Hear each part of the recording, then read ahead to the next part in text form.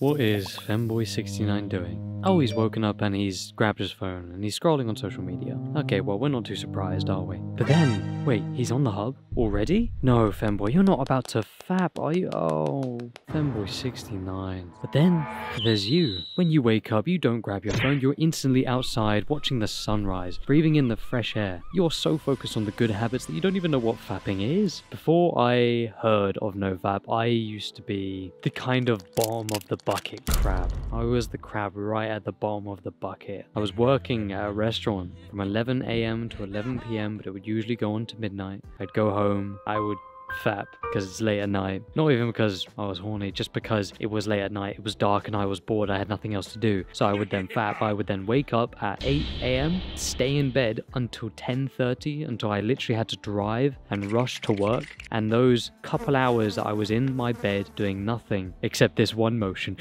I literally would probably nut 3 times in the morning before I went on my shift at a restaurant, talking and serving with customers. Can you imagine that? How poor my mental health was, how dirty I felt, serving customers literally minutes, like half an hour after I've done the deed. First thing I did when I woke up wasn't anything productive. It was grab my phone and scroll through social media, eventually stumble on softcore porn and then go on the hub. And I did that every day for about a year. So you can probably tell that I was in a very bad place. I was the crab at the bottom of the barrel. However, I eventually came across something known as NoFap, which, if you've been watching self-improvement, anything to do with getting better mentally, you probably have seen this word known as NoFap. It's basically the idea of stopping it. And when I heard about all the benefits, watching more and more, I kind of instantly knew, yeah, they're right, 100%. The disadvantages of over-sexualizing your brain to the point that you can't even talk to other women, to the point that you feel so disgusting as a human being, knowing that you kind of need to stop. And you get this from post-nut clarity. I knew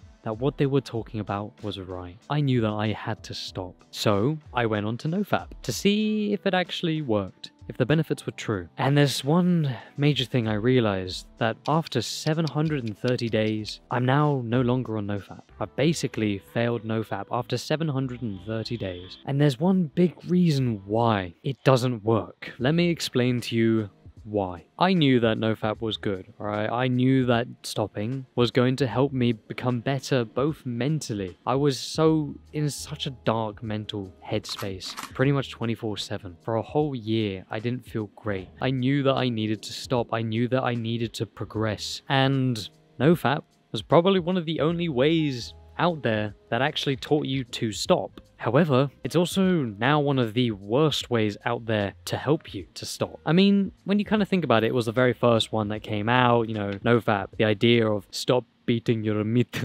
and actually improving mentally and physically. Well, obviously, there will be more things that come out in the future, and the first one isn't going to be the best one. There'll be always better ways. It's like how your first video on YouTube is going to be terrible. After 100 videos, you probably have improved. NoFap is probably one of the worst ways to actually stop beating your meat in modern day society. So what is the better version? What is the best version to actually stop? Because I knew that NoFap didn't work, because after 730 days, after 2 years being on it, I still struggled. I still struggled with my porn addiction. I still struggled with fapping. After 2 years, 730 days of being on NoFap, I still struggled. I wasn't cured. And I know one big reason why. It's because you are counting the days that you are on NoFap, which makes you focus on the streak. For example, let me put this into terms that, like, you know, I'm getting up to my 20s now, that the younger generation will understand. Snapchat. A sort of thing on Snapchat known as a streak, and you talk to this one other person once a day, and that considers a part of the streak, and you can do this for how many days. Say, for example, you had a streak where you've basically talked to this person every single day, 400 days, so you would see next to this person your streak, 400 days. That's impressive. You've talked to this person consistently for 400 days, but then say you don't. You actually lose that streak, whatever the reason is. Maybe your phone died, maybe you were just busy that day and you actually didn't go on your phone. You suddenly lose that streak. You next go onto Snapchat and you don't see that 400 days anymore. You see a big fat 0. Do you think, oh yeah, I'm gonna get up and get back to that 400 days again? Well, no. That 400 days has just gone down the drain. You don't want to go back and restart. Are you gonna try and get back to that 400? No, you aren't. It's the same thing with NoFap. Say you're focused so much on the day, so say you're on day 90 of NoFap, you're getting all these kind of benefits, but then you mess up once. Suddenly that day 90 has gone down to day 0, and it's almost as if you've lost all the benefits, which obviously isn't true. That's like if a fat man had diabetes, right? And he's trying to lose weight, and you tell him, oh yeah, by the way, the moment you mess up 1 day, 1 second, you have to completely start again. You've lost all the progress. No, obviously that's not true. That's really cruel. I'm not going to tell that to you. So if the problem with NoFap is that we focus so much on the streak, so when we mess up, we feel like we've lost all the benefits and you quit, you give up. What's the better version? Let me introduce you to less fap. Now, I want you to imagine, right?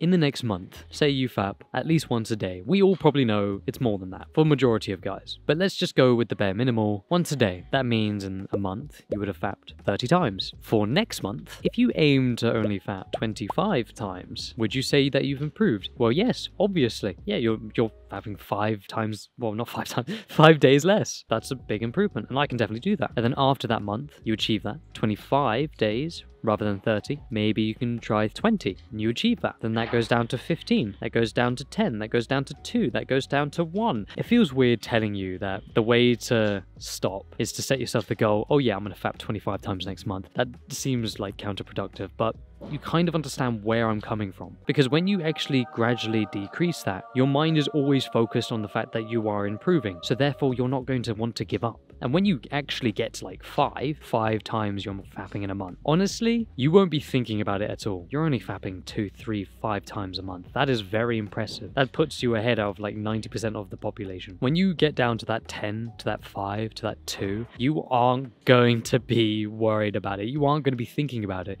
You've actually just cured yourself. This is the actual reality of how I actually managed to stop. How I actually managed to improve mentally. I basically just pretended that I wasn't even on NoFap and I was on less fap, because that way I actually stayed consistent. I hope this has helped you out. If you are genuinely trying to improve and make a start and change your life, you don't know where to begin, this channel, I will give you all the resources so you can start on your own journey. So subscribe if you want to see more content like this. And more importantly, stay consistent and don't give up. The sun. It's very, very sunny today. It was cloudy and it was rainy, so I was going to record inside, but the sun came out, so I'm taking my chance. And recording in the nice sun. You know what time it is. Alright, come here, self-improvement kids.